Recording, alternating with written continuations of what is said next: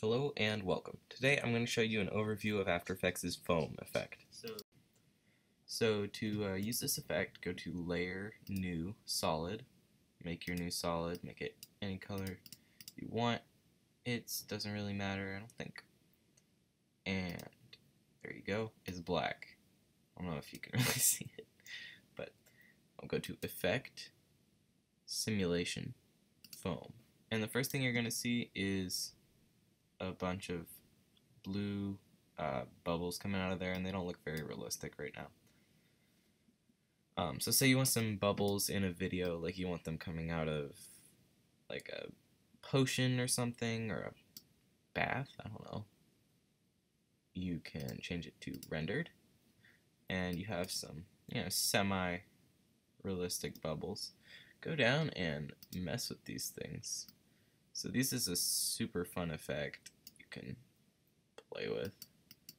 Change the production rate so you could just get like a few bubbles. That.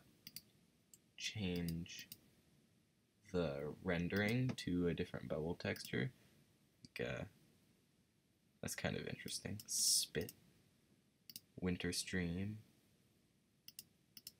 Like a water beads. Oh, that's kind of neat. You got some little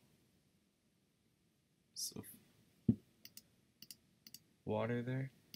Nuclear waste. Anyway, you have lots of options. You can change the orientation based on their velocity, like that. But one of the most fun parts of this effect is that you can take a new image, say, get something like the ME Studios logo, bring that in on top of here.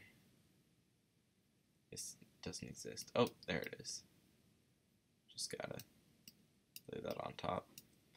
And you can click on this, set your bubble texture to user defined, and then pick your bubble texture layer to ME logo. Just hide the ME logo and maybe make the production rate a little higher. Change your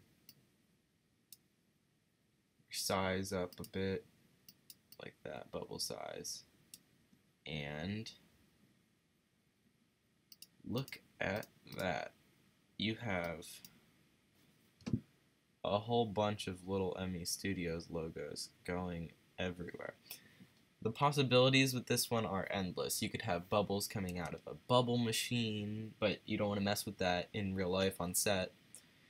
You could do like little embers. It's just a great basic particle effect that you can define the texture for.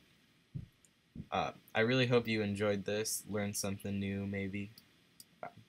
Check out our channel for more videos, and I will see you another day, maybe.